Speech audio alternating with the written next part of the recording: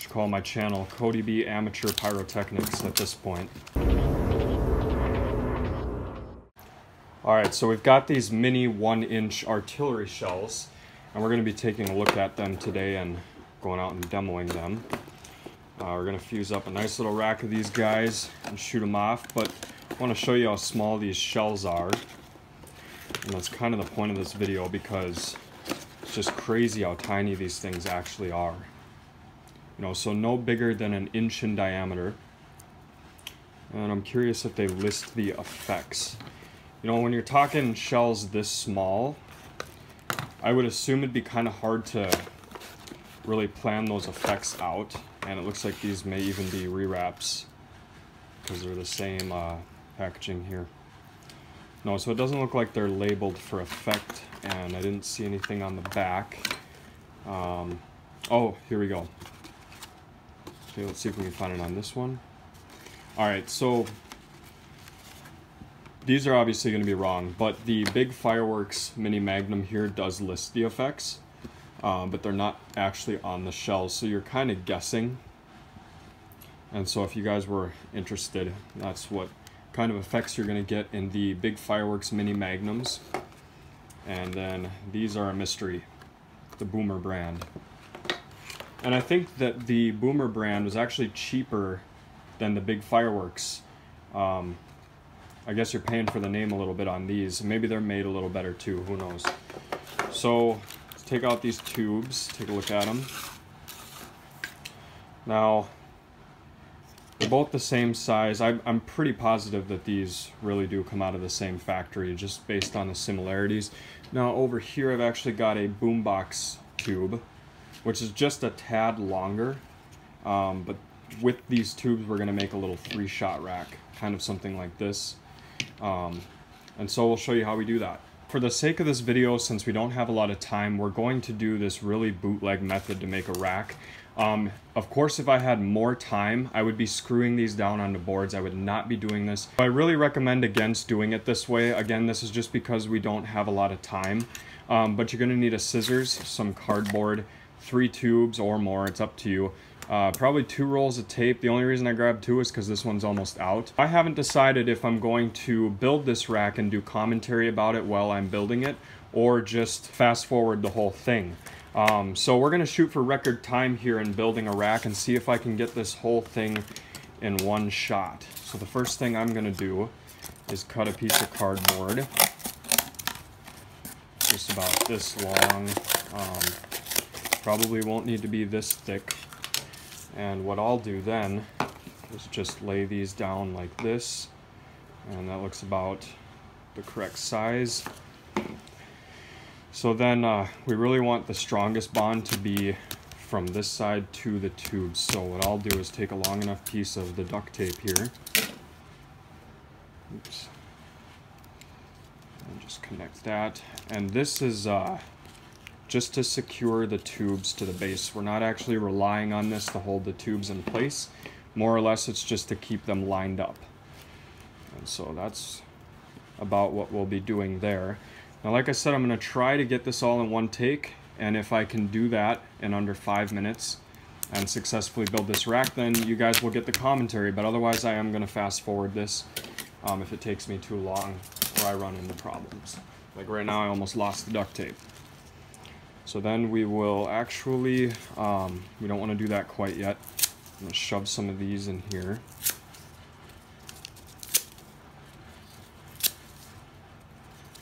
Get little spacers in there. It's not much. This is honestly more of a hazard than it is safe. So like I said, if you want to be professional about it, build a rack, screws and wood. Don't ever do this.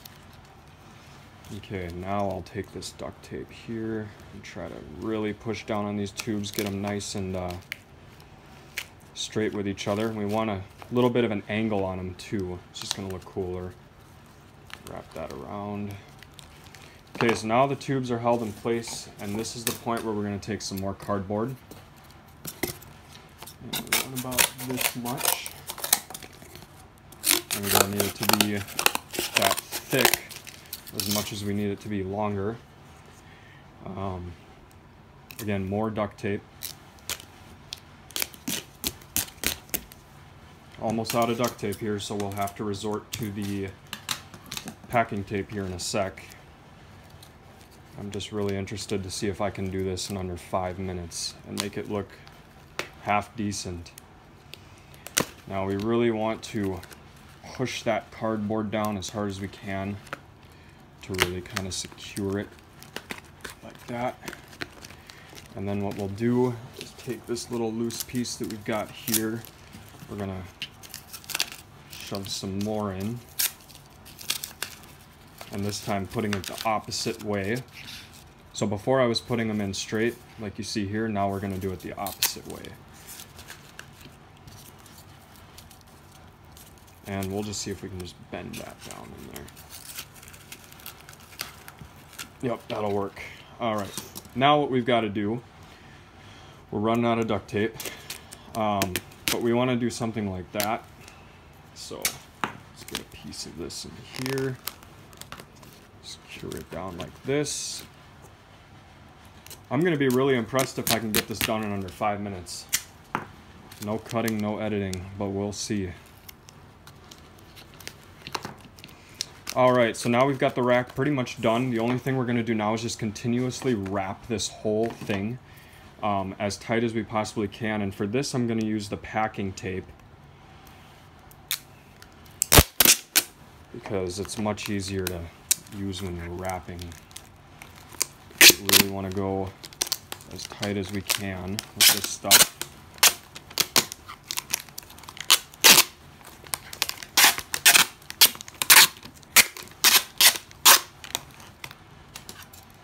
Call my channel Cody B Amateur Pyrotechnics at this point. Well, there you go. There's your rack, and of course we're going to put bricks on either side of this thing because even with it like that, you know, this thing is still rocking, so we've got to secure it. We'll put bricks on either side when we do the demo. But right now I'm going to fuse up these little 1-inch shells, and then we'll go out and shoot them off. It's time to fuse up this rack, and then after I'm done fusing this thing, we're going to show you a little method to make this easier on you in the future. So the first thing you want to do is obviously get that last shot done before you do anything else. And I've explained why in other videos. So we'll just get that connected. And I'm going to need well, maybe I can just slide that down, because we like it to be as close to the tip of the fuse as possible. Alright, and then we're going to do the first one here, and you see how that comes together very nicely. And we'll just connect that like this.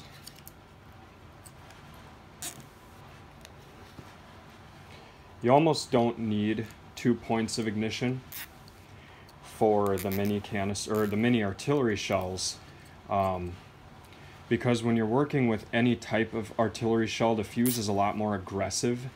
So pretty much any spark hits that and it's going.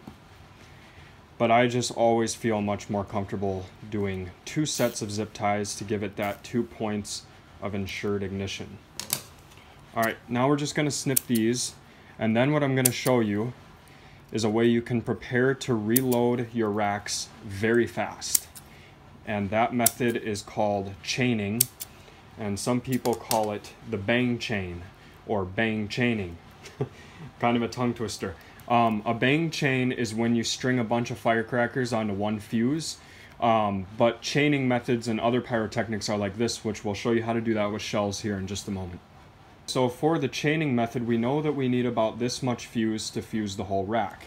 And you can see I've gone down to the very end here on the quick fuse, and that is actually what we are going to use as a little basis for measurement purposes and whatnot. And all we're going to do is make some easy reload packs of these things. And so we've gone down about that far. So we're going to do the same thing outside of the rack. This makes it so much easier to just throw these chains into the rack so you don't have to load them all again and then worry about refusing. Just makes things faster, especially when you got to light it and get out. So we've done that.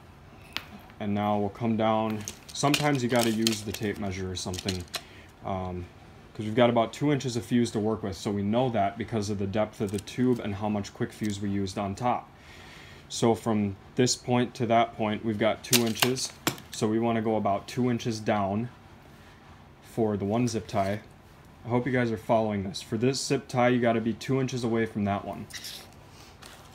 So that's exactly what we'll do.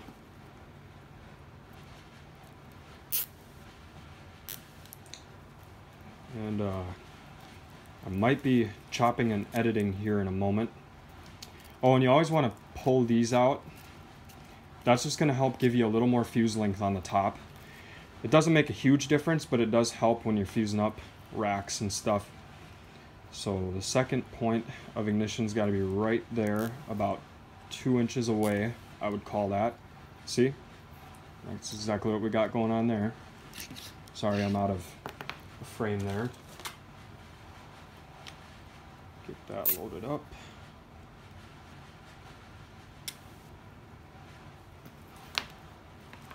So now when I'm out at the shoot site, I don't have to worry about reloading these things and refusing them in the freezing cold. I can just pop this in there and we're good to go.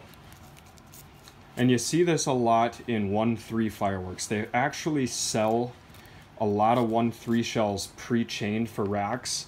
I know a couple of guys I talked to order them that way. So we want to be about another 2 inches. So when you get into consumer, you gotta obviously do this. There's no way to buy them pre-chained. I wish a firework company would do that, but I don't think it's coming anytime soon, until racks become more universal, that is. Alright, we'll go about right there. Give or take an inch or two, it's probably not going to matter all that much. And there you go. You've got a chain that you can just reload in there, and you're all fused up and good to go. You just hit the fuse, enjoy the fireworks, and get the hell out. Alright, we got it secured with bricks, and this is going right off the back of my tailgate.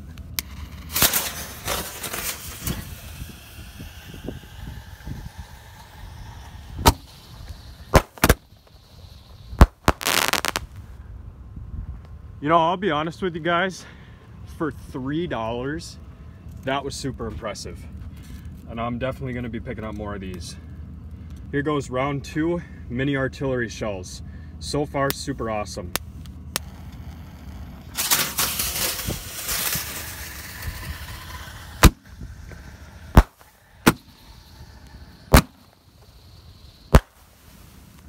Man, those things pack a punch for their size. All right, I hope you guys enjoyed.